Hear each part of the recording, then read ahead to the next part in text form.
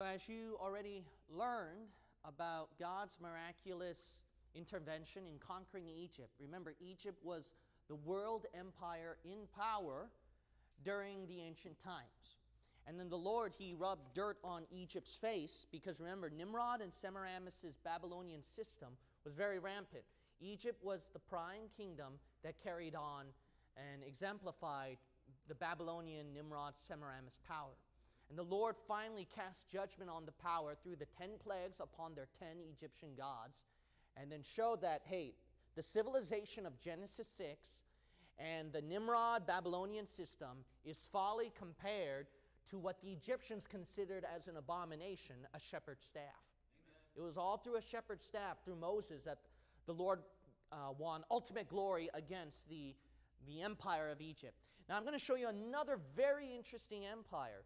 And you got to understand that the children of Israel, when they left Egypt to conquer the promised land in Canaan, the Lord picked that location for a very good reason, and the devil picked that location for a very good reason. Because we're going to soon very much cover that Nimrod's Babylonian system, the best country you want to go to that spread it was the promised land where the children of Israel was going. The Lord picked that land for a very good reason. But we're going to cover some interesting things. Let's continue on.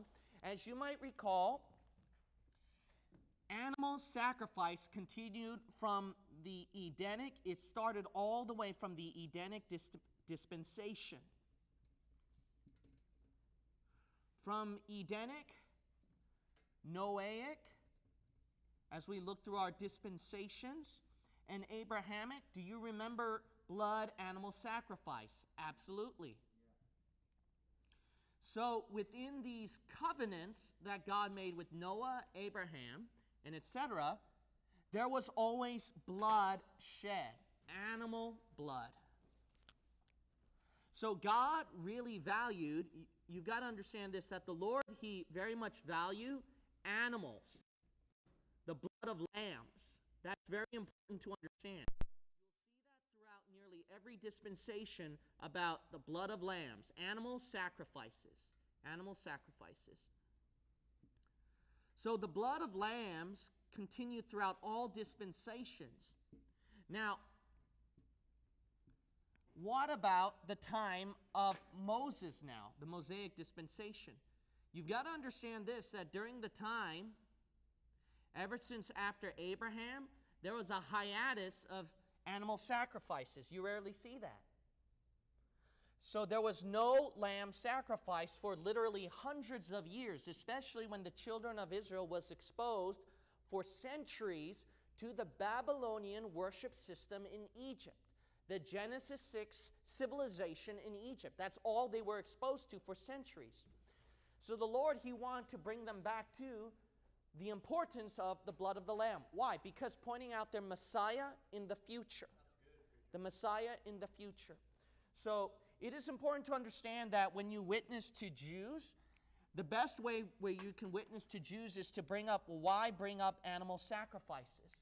It's pointing to something. A key thing, redemption, forgiveness.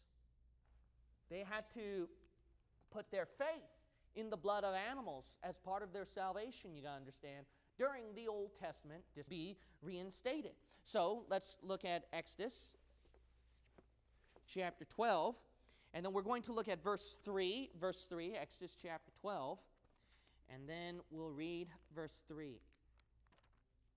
Now, the last time we read about animal sacrifices before Moses brings it up is Abraham giving up his only begotten son, and then he said a very important verse, God shall provide Himself a lamb. God Himself the lamb. Why? Because God Himself will be the lamb sacrifice.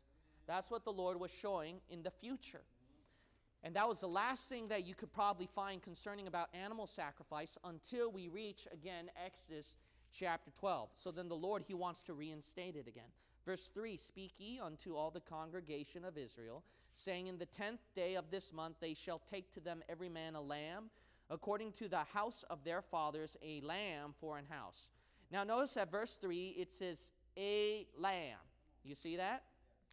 Now look at verse 4. And if the household be too little for what? The lamb. And then verse 5, it says what? Your lamb. Now that would make a good sermon. And there were several preachers that created sermons out of this. It goes a lamb and then the lamb. But is he now your lamb? Your personal lamb. So you notice that when it talks about lamb blood sacrifice, there's a special significance in that the Lord emphasized, that was carried. When did that start? Eden. Why did it start? Why did it start? Remember, Adam and Eve, when they partook in the fruit that they ate was the tree of the knowledge of good and evil. And then that was what? It was grapes. I don't know if you remember that. So I'm not going to explain why on this study because I already covered previously before. But if you look at the tree of the knowledge of good and evil, they ate the blood of grapes. They ate grapes. That was the fruit. Now, the Lord Jesus Christ, why did he say that his blood had to be represented by what? The blood of grapes, right? Yep. The blood of grapes. Why? Because he symbolized with the blood of the lamb, and he had to use grape juice to symbolize his blood. Why? Because they had a wrong blood system that time. It's interesting, as soon as they ate the fruit, that's when sin passed upon all generations. Romans chapter 5, verse 12. Wherefore, as by one man sin entered into the world, and death by sin, and so death passed upon all men, for that all have sinned. So it happened as soon as they ate the fruit. So why do you think, remember, at Genesis, as soon as Noah's flood happened, what did God say? If you shed man's blood, by that blood, man's blood must be shed. Why? Because blood was corrupt. Later on, when we read the law of Moses, what did God say? You cannot eat blood. Yeah. Why? Because the world's blood is corrupt. So you need innocent blood. That's why God said specifically an innocent, spotless lamb, because he wanted innocent blood. But the book of Hebrews chapter 10 says that's perfect. The lambskins, even though you make it as spotless as you can, innocent as you can, it's not perfect blood until Christ shed his perfect blood, Hebrews chapter 10. So that's why it's very important to understand that blood is essential to understand throughout the entire Bible. The entire Bible, throughout all dispensations, blood is carried. That is very important to understand. So Satan, what does he want to do? He wants to corrupt that blood. Genesis 3, he started it by partaking in the fruit. During the Noahic times, violence. The Bible says at Genesis 6, violence. There was bloodshed.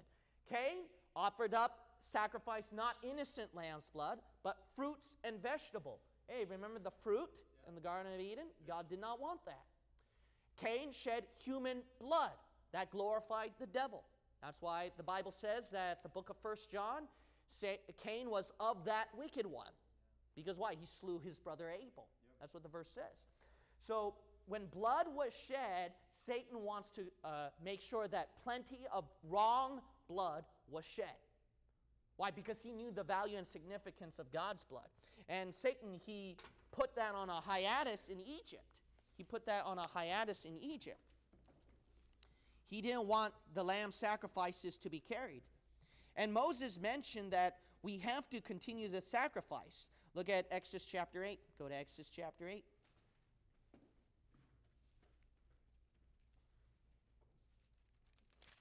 Exodus chapter 8. And notice what Moses says. He says that we got to continue the animal sacrifices because the Lord's anger is upon us. The Lord's anger is upon us. So we got to continue to sacrifice. Let's look at Exodus chapter 8. And then we'll read verse 26. Verse 26. And Moses said, "It is not meet so to do, for we shall sacrifice the abomination of the Egyptians to the Lord our God. Lo, shall we sacrifice the abomination of the Egyptians before their eyes, and will they not stone us? We will go 3 days' journey into the wilderness and sacrifice to the Lord our God as what? He shall command us." 28, Pharaoh said, I will let you go, that ye may sacrifice to the Lord your God in the wilderness. Only ye shall not go very far away, entreat for me. But the Lord does not want that. The Lord, he wants the sacrifice to be sent out outside of the land of Egypt. Why? Because Egypt was abomination in the eyes of the Lord. Egypt contained that Babylonian system, remember? So God did not want that. He wanted them to get out of there, and that way they can continue the sacrifices away from the land of Egypt where he commanded them to go. Because why? Because he wants them to continue the animal sacrifices outside of a pagan land. Outside of a pagan land.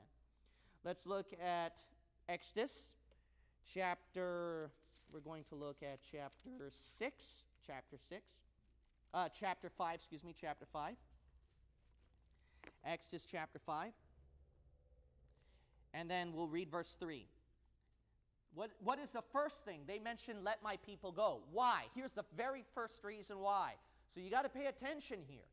This is why they had to leave Egypt. God did it for a reason. Verse 3, and they said, the God of the Hebrews had met with us. Let us go, we pray thee, 3 days' journey into the desert, and sacrifice unto the Lord our God, lest he what? Fall upon us with pestilence or with the sword. Now look at that, see? So notice over here that God, he was already building up wrath, and he's not happy that they're staying in Egypt. He wanted them to get out so that they can continue blood animal sacrifices. See, Satan wants to keep corrupting that. He wanted to keep corrupting that. So remember the blood of the Lamb. That is extremely important to remember throughout all dispensations. And pay attention to how Satan tries to corrupt it. How does he try to corrupt it? There's murder. Human blood sacrifices. The Catholic Mass continues. And they say that this is literally the blood and body of Jesus Christ, when it's not. It is something that is shed that cannot be a continual sacrifice. Hebrews 10. So it is important to understand that Satan, from all dispensations, even today, tries to keep corrupting God's system of how he wants innocent blood sacrifice, pure blood sacrifice, how it should be. And Satan would try to ruin every detail of it. Why? So that he can ruin God's way of doing sacrifice. We're going to look at Numbers chapter 33, verse 52. Numbers chapter 33 and verse 52. Now, during the evolution of language, a lot of people don't understand this, but if you actually go to the Egyptian museum over here, they're going to show you, remember, what's the most ancient culture recognized by traditional history is Sumeria, right? Remember that? Sumeria is the most ancient civilization, human civilization that you'll find.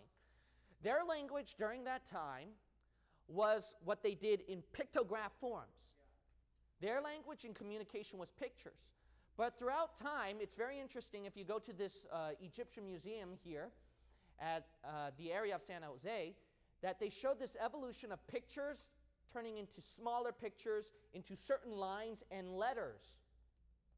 Now, there's a person who gave a very, very interesting statement. So this is what he believed and he taught. The guy's name, he's the Aleph Center for Jewish Studies in Paris. His name is Mark Alain Oaknin. I think that's how you pronounce his last name. Now he's an authority in Jewish studies. This is what he claimed. He claimed that how we get our alphabet today, a lot of people will attribute it to Phoenicia. Now, you notice I have Phoenicia over here. They're going to be a very important play later on. Traditional historians attribute it to the Phoenicians. But this guy believes that it was actually the Hebrews, the Jews. Now, you might say, why? You know why? Because when God gave the original 10 commandments, the second commandment was, thou shalt not make unto thee any graven image. So Oaknin claimed this. He believed that because the Jews took it very seriously not to have any kind of image form, that's the reason why they switched it to a letter form. And then all the other cultures and civilizations copycatted after that. Now, if you read your Bible, when God wanted them to get rid of the images, this is very interesting. There are modern Bibles who would change this word into images rather than what your King James Bible says. The King James Bible says this. Look at Numbers chapter 33, and then we'll read verse 52. The Bible says over here, "Then ye shall drive out all the inhabitants of the land from before you, and destroy all their" what? And destroy all their what? Molten images. Notice pictures is the same line as images. Now, why did God say pictures? Because God knows that there are people not just worshiping images, but like the Catholic Church, they'll have what they call icons. Icons. See, that's the Lord. He worded it very specifically because, remember this. That's the Canaanites, right? Numbers 33:52. The Canaanites, I'm going to give you a little hint later on, their worship system is Babylonian. Remember, which religion today is known as the Babylon Church, or Revelation 17:18 calls it Mystery Babylon? The Catholic Church. But then it mentions about here that when they took this Babylonian religion from Semiramis Nimrod, it was what? They used pictures. They used pictures. Isn't that interesting? Of course, your Bible is so boring and you can't get anything out of it. You know, when you read Numbers 33:52, you're like, oh, okay, pictures, big deal. You know, that book is amazing. What did I say? That book will blow up your mind every single time. It's a fascinating book. It's a fascinating book. Unfortunately, it's sad a lot of churches don't study the Scripture because there is so much gold that you'd be amazed when you read out of that King James Bible. It's so fantastic. It's spectacular. Amen. Now, here are some evidences concerning about ancient history with Moses and with the land of Egypt. So here are some historical records.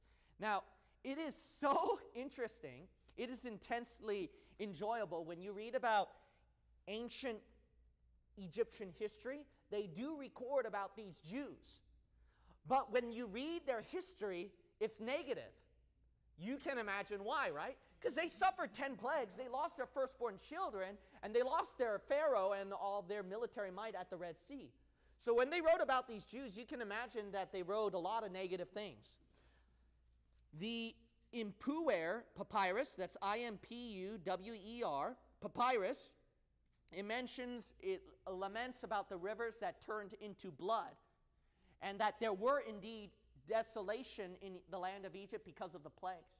So because of that historical records, it is so hilarious when you read about how liberal scholars try to justify this. So they will say that they will try to give natural scientific means on coincidentally why there was a swarm of locusts, a swarm of frogs, and then rivers turned into blood. And it is hilarious when you read their explanations, and you can tell that this is beyond the fantasy of an imagination. Just like they try to explain the resurrection of Jesus, one of the infamous theories is that he swooned on the cross. He didn't really die. Well, you're really stretching it. You're really stretching it. So that's the reason why it's very hilarious. When you have that much faith in science, naturalism, and you believe truth is only involved in the naturalistic world, then you really have to stretch natural means to explain historical, actual accounts on what happened. So when they talk about the plagues, how do you go around that? The only way you can go around that is stretch it, if you only believe scientific natural means as the explanation.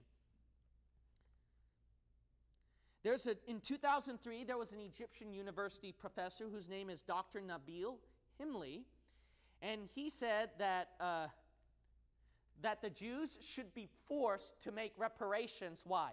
For all the gold and valuables that were allegedly looted by the Jews when they left the land of Egypt. You know why? Because the Bible says the Egyptians spoiled the Jews. You know why they gave them the valuables? They wanted them to leave. They're like, please leave. You need stuff to go? Here it is. Take the spoils and go. Besides, the Jews, they don't have to make reparations. They went through centuries and needed payback. Yeah.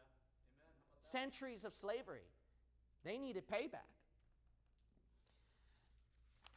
So some other interesting things concerning about secular scholars is you want to understand that with the Red Sea parting, it is just absolutely ridiculous how they would try to justify on the explanations on how the Jews crossed the Red Sea. So then they mention about, now this is infamous sadly throughout most of Bible maps.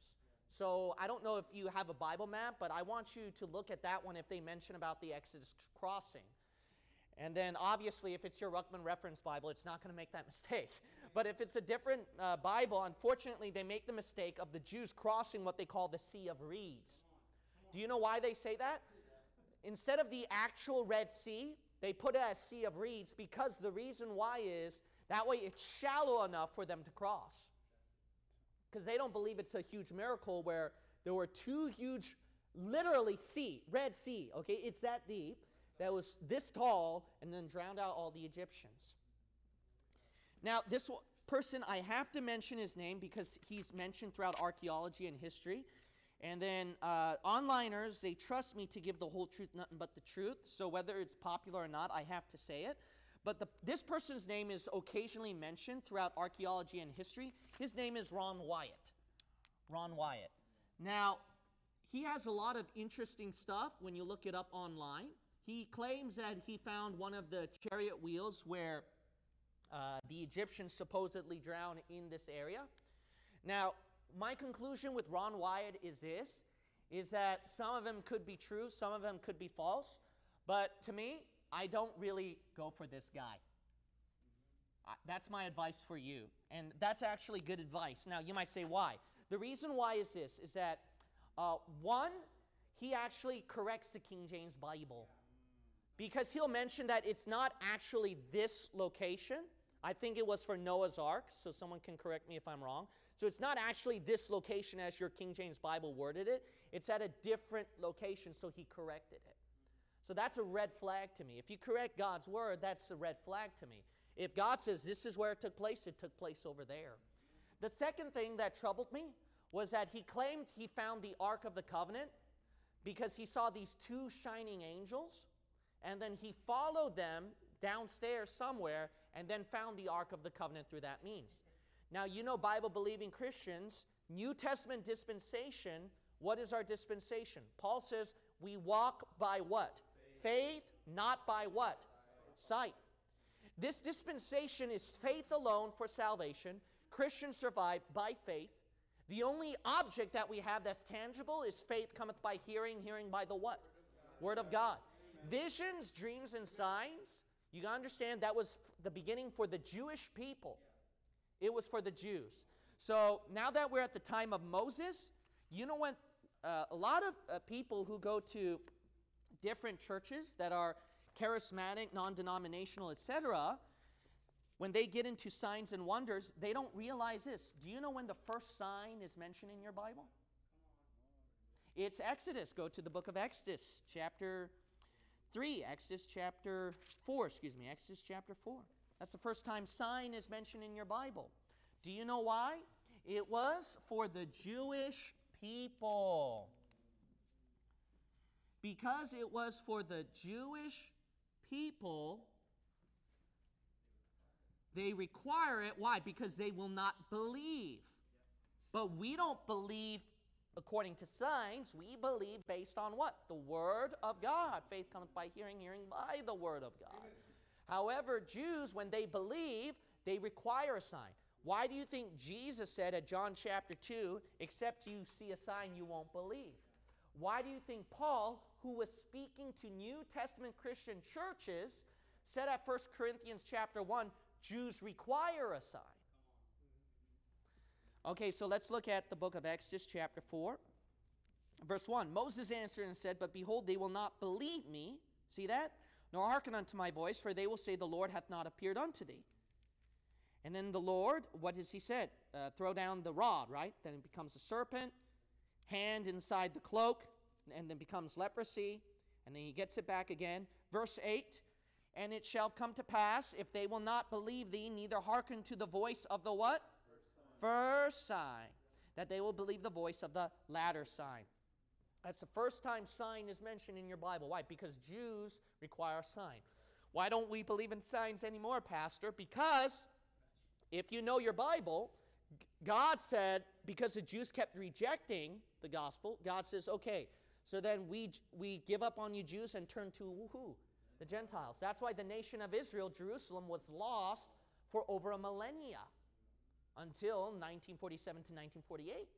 Why? Because God was done with the nation of Israel. He was using the church. And in the church, there is no Jew nor Gentile. Everyone is one in the church of God. He doesn't go by nationality. However, in the Old Testament, he was very, very nationally selective. He said only the nation of Israel. Man, he's a racist. He's a bigot. Well, that's how God did it during the Old Testament. In the New Testament, it's totally different. No nationality, no racism, etc. It's what? It's the Christian church. Now they accuse you of still being discriminatory religiously. See, so whatever, basically they'll accuse you of discrimination based on who God chooses. Basically, when God chooses something, I want this for my glory, everybody says, no, what about me? And God says, no, I want this one. Then they'll accuse God, you're a racist. You're a prejudicial bigot. They wouldn't dare say that, right? Because why? Because then it would be blasphemous. So they put the pressure on us, don't they? Yeah. They put the pressure on us, see? So we got to understand that fact. We got to understand that fact.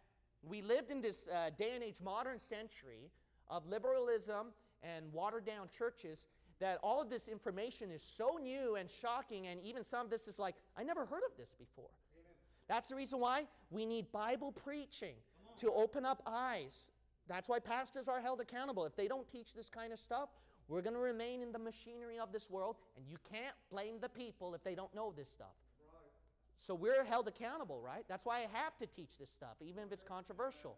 Why? Because that way eyes can be opened, because you never heard something like this before, perhaps. All right, now some more interesting things. So then the Lord showed a lot of signs in the land of Egypt. And then just be careful of this guy. I would just say, you know, look, if you want to, whatsoever is not of faith is sin. So if you just want to play it safe, just look at the Bible. That's it. Just look at the Bible. I also want to give another disclaimer is that when I was at my school, Pensacola Bible Institute, they really did not like Ron Wyatt. Just a heads up to some Bible believers who don't know that. Yeah, so some Bible believers might be shocked, but yeah, I mean, the school that I graduated from, Pensacola Bible Institute, they really don't believe in that. So they went through every situation that Ron Wyatt discovered, and then Pastor Donovan would explain archaeologically speaking and scripturally speaking why it's wrong. And I had papers this stacked high on that one. I didn't realize he would come important. I was like, oh, okay, so what? And then later on, 10 years later, I was like, oh, this is all over YouTube. I didn't know that. Yeah. Some more interesting information. Let's return to China. Let's go back to China now. Now, remember, China, they were a conglomeration possibly of both Ham and Shem. If not Ham, then it's definitely from Shem. And I've proven to you from scriptures. Now, this is from Frederick Widowson's book, A Bible Believer Looks at World History, page 42. I'm going to read how he gives the beginning of the civilization of China and onward. China is a very interesting kingdom that you want to study ever since the BCs. And then the Bible rarely mentions it. Rarely mentions it. So that's the history you want to study, which is intensely interesting. One belief of the origin of the Chinese was about the first man named Pan Ku, after working for 18,000 years to make the universe, finally accomplished the task at 2,229,000 BC. As he worked, his breath became the wind and the clouds, his voice became the thunder, his veins the rivers, his flesh the earth, his hair the grass and trees, his bones the metals, his sweat the rain, and the insects that clung to his body became the human race. Now I want you to pay attention to the Chinese account of Genesis. You'll notice there's a copycat, a mimicry, because as all pagan mythologies do of the Bible, you're going to see a creation account, then you're going to see a Genesis 6 account, then you're going to hear like a post-Genesis 6 account of kingdoms and civilizations building up, but they claim they learned it from the gods, from deity. And then I mentioned that to you before during Abraham's timeline, Shem's timeline, Nimrod's timeline. There was something going on over there. And then you'll notice the deterioration of technology and civilization. It deteriorates. You know why? Because of the rarity of the sons of God and their genealogy. And I'm going to explain later on, that's why God wanted them to wipe out the remnant of the giants. Why? To make it more rare. All right, but just pay attention to the Chinese mythology, and then you'll notice this decrease, okay? You'll notice this decrease. So we start out with creation. The earliest kings, so it was Panku first, then here are supposedly the next kings. The earliest kings, the Chinese said, ruled 18,000 years each. So they had this much life in them. And struggled hard to turn Panku's life into civilized men. Before the arrival of these celestial emperors, the people were supposedly like animals, eating raw flesh and knowing their mothers but not their fathers. So this sounds like Genesis 6 account. You notice here? As if there's a half animal, half human. This sounds like the Genesis 6 account where I mentioned to you before there's this mingling of sons of God, mankind, and animals. Now, I've already explained that thoroughly last time, so I'm not going to explain it here. So if you think that's crazy for now, then I guess it's crazy for now, because I don't have time to explain that, because I got to keep going. That was previously on my other discipleship video. But notice that they were supposedly ruling 18,000 years each. But then later on, the Chinese kingdoms and emperors, it shrunk down the years. Because Genesis 5, how long did they live? They were living for like hundreds of years, right? So there is this longevity of life. There's this longevity of life. So notice that in the Genesis account, there's a longevity of life, but the years shrunk, right, after the flood. So that's what it looks like over here. It's like repeating the Genesis account, except it's just giving different numbers and older dates. Then came Emperor Fuxi, I'm not sure if I'm pronouncing that right, who with this queen taught human beings marriage, music, writing, painting, fishing with nets, the domestication of animals, and the feeding of silkworms. He appointed Shen Nung upon his death, who introduced agriculture. Then Huang Ti, whose reign lasted only a century rather than thousands of years, introduced the magnet and the wheel, built the first brick buildings and the first observatory. Yao was such a good ruler that Confucius, we all know the famous Confucius, lamented that there was a golden age during his reign, that China had fallen from over the centuries. Shun created the calendar and standardized weights and measures. Yu, a great engineer, mirrors the great embanker of Egypt fame, who saves the Chinese from floods and establishes the Xia, or first civilized dynasty. The Emperor Qie makes 3,000 Chinese jump to their death in a lake of wine. Chou Hin, inventor of chopsticks, brings the dynasty to an end. So y'all can thank Chou Hin if you're all using chopsticks today.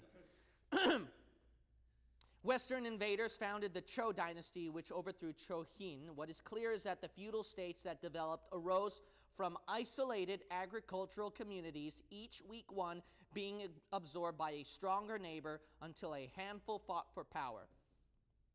According to ancient tradition, before the Chou dynasty was the Shang.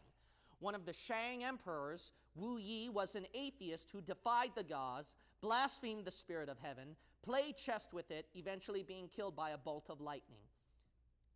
Now, this is very interesting. So, Hislop's Two Babylons mentions about the Chinese mother and child.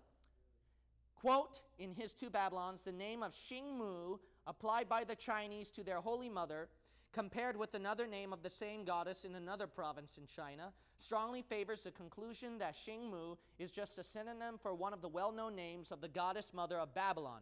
Gillespie, in his land of Sinim, states that the Chinese goddess mother, or queen of heaven, in the province of Fujian, is worshipped by seafaring people.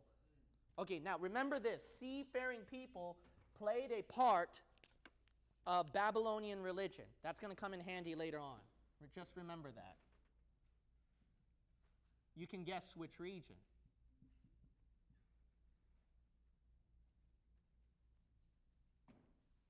Now, we'll come back to that later on. We're at China, and then we now reach toward the Shang dynasty era. I'll go backwards later on. But let's keep reading for now. Hislop continues reading over here. Is worshipped by seafaring people under the name of Matsupo.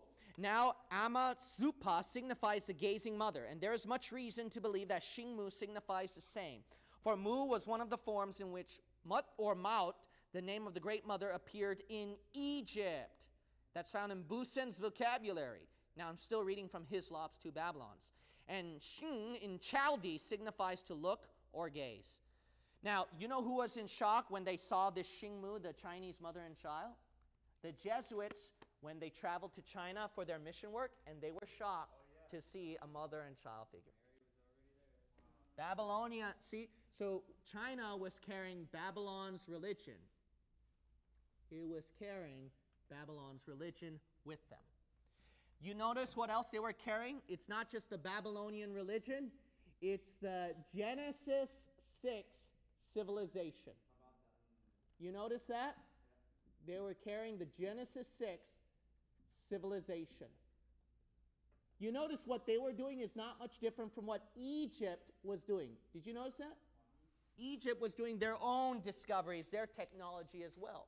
A lot of people wonder where did they get the knowledge from? Remember, I mentioned to you before, Genesis, if you go to nearly every mythology, they claim that they got their knowledge from the gods. All traces to Genesis 6. Sons of God were ruling over all the world, taught them their civilization and knowledge, and that's what they tried to build up. They lived longer years, and then after the flood, the years shortened and the knowledge shortened.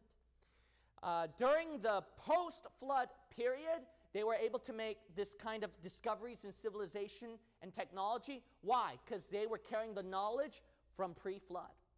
And now all of this is getting more lost, and it's becoming more rare.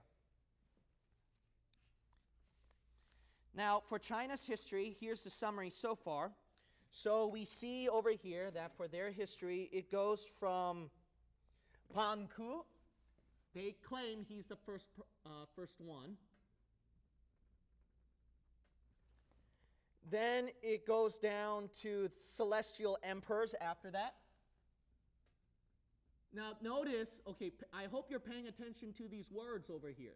Notice this is repeating the Genesis 1 through the Exodus account. This is repeating the Genesis 6 civilization and the longevity of years, and where it was shrinking. Then it goes from the celestials, who claim to rule about 18,000 years each. They also mention about mutants,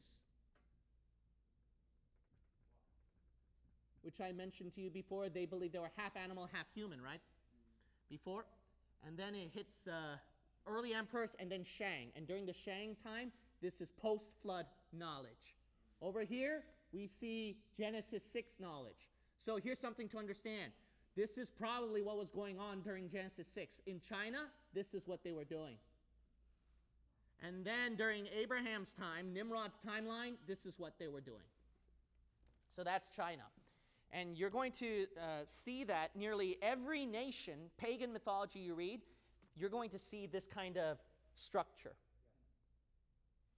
It's a Genesis 6 civilization and a Babylonian system. Those are the two things you want to remember. A Genesis 6 civilization and a Babylonian religion. That's what all nations have carried. Now let's read some more things concerning China. Widowstone keeps saying at page 51, so now we're in page 51, the Shang dynasty in China, that's where we're at now, right? Shang dynasty in China has just recently conquered the Shao at the Battle of Mingqiao, and the Shao are eliminated. It is about this time that the Shang Palace complex at Anyang, China is built, and for the next 400 years or so, all the palaces of the Shang will duplicate this. The Shang also developed a system of writing in pictograms, similar in type to Sumerian cuneiform and Egyptian hieroglyphics, a stylized picture strung together to form ideas. Remember, before the Hebrews, if if Oaknin is right, if they were the ones who first introduced the letters, before then it was cuneiform, it was hieroglyphics, it was pictogram form of writing. And the Chinese had that back then. So notice China is a very huge power, a very important power to remember during the earliest BCs. They're the ones that go way back to Genesis, China. That's how powerful this kingdom is. As a matter of fact, there's still debate among scholars whether Korea in their ancient kingdom, it was independently formed or they were copycatting a lot from Chinese. Why? Because China was all over. In fact, even Japan's earliest BC kingdoms, a lot of it was from China. China is a big power during the BCs. That's why Satan pays very special attention to that during end times. The Bible says, remember Revelation 16, what? The kings of the east might be prepared. And the numbers of that only match up to China. And if you look up current events in COVID-19, you know which nation everyone's looking at and they're scared of following. See, it's a big play. It's a powerful empire. Now let's talk about the different kingdoms. Let's talk about worldwide now. In this relative time period of around 1500 BC, traditional historians tell us that the Aegean volcanic island of Thera explodes, bringing an end to the Minoan civilization on Crete. The resultant power vacuum allows for the expansion of both the Mycenaean of Homer's Iliad and Odyssey, as well. So notice ancient Greece. Remember I mentioned to you that's where the Philistines came from. All right, now I'm not going to cover that, all right? But during this time, remember I mentioned that they had some kind of cataclysmic event that happened that tied to Venus, which was very interesting, the Venus deluge, etc. Some interesting things going on, and that's where the Iliad and the Odyssey copycatted. If they did not copycat from Noah's flood, then they would copycat from that time where something happened. Because the sons of God, they were just doing something. Now, I'm not going to repeat that. That was a lot of interesting stuff in the last discipleship. But it looked like the sons of God, they were trying to do something that connect heaven to earth. Why? Because Nimrod was doing that. He was connecting somehow heaven to earth. Now today, what is mankind trying to do? They're trying to connect heaven to earth. With Elon Musk, what he's launching, and all the world, what they're doing. All right, anyway, I'm not going to waste time on that one. That's a whole nother story, all right? And you thought that the Bible doesn't have this many golden nuggets, did you? There's so much stuff. All right, now let's talk about the ones that I was so excited about in this discipleship. And then we're going to close it with them. And then we'll talk about the other stuff later. Phoenicians. They're the ones I want to talk about. So notice over here, Phoenicians, they're mostly around the area of Lebanon during that time. But actually, that's not. So this is mainly where you can find a lot of their kingdom, their main kingdom. But to be quite honest, that's not where, it's not only here. They were independent communities being formed almost across half of the world from Phoenicia. You know how far they covered? They covered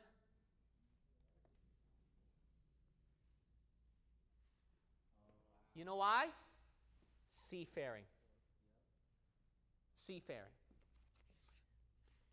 Now, you notice this is close to which land where the Jews are going toward? Canaan. The promised land. Ready to lose your socks on this one? You know what Snell's life in the ancient Near East, according to his work, the word Canaanite, you know what it was synonymous with? Merchant. Now, I don't know if you knew this. If you want to spread culture, different beliefs, religion, values, it was through being a merchant. Because merchants travel, and then they'll carry the merchandise, the writings, the materials, the values, the beliefs, the idols, all around. So this worship system was spreading around. You know who their chief gods are? Phoenicia. So this is found in your map, actually. If you look at your Bible charts and map, which I won't explain, I told you that you got to look at that one, right? So if you look at your Bible study chart and maps, you know what they said about Phoenicia? Phoenicia, because it's like practically from the land of Canaan, That's why it's no surprise that their gods, so to speak, their chief gods, you wouldn't guess, Baal, Aristarte, Moloch. What are those names for? Nimrod and Semiramis. Aristarte, the female deity. Semiramis, and then the male god, Baal, etc., Nimrod. Phoenicia carried the Babylonian religion. By the way, if you look at Wikipedia about Phoenicia, you know what they said their religion is about Phoenicia? Canaanite religion. Babylon, now use your heads now. If Babylonian religion was carried by Phoenicia, or close to where the land of Canaan is, practically in the land of Canaan, Phoenicia's communities are in everywhere. See? So Canaan was infected with that as well. Their main cities that you probably heard God constantly judging is Tyre and Sidon. Those are main cities in Phoenicia, because they were covering cities all around the world. Canaan's god was Baal.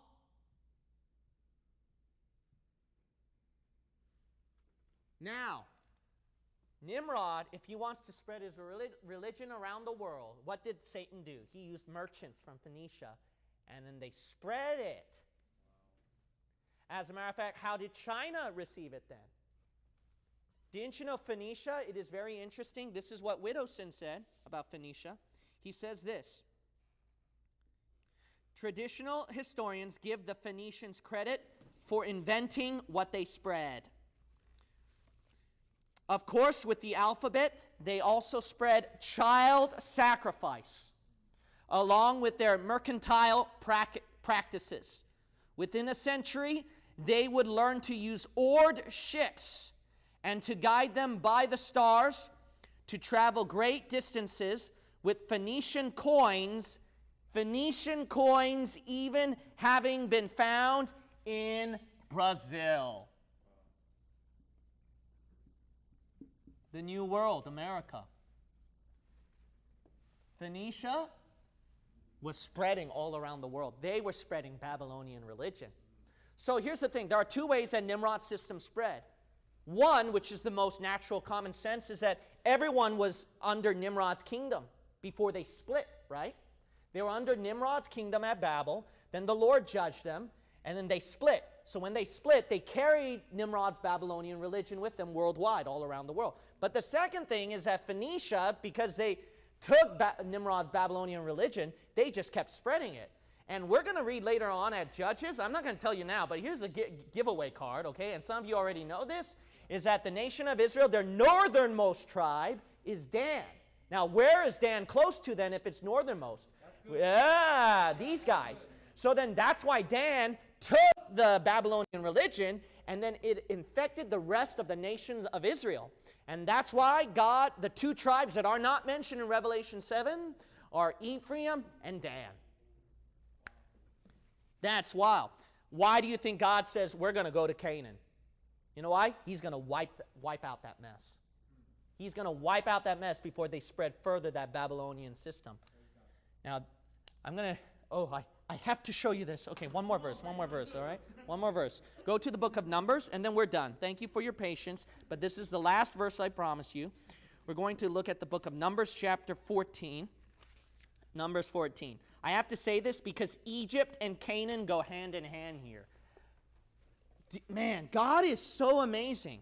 You got to realize what an amazing time period it was during Moses and the drama that's going on. Go to Numbers chapter 14.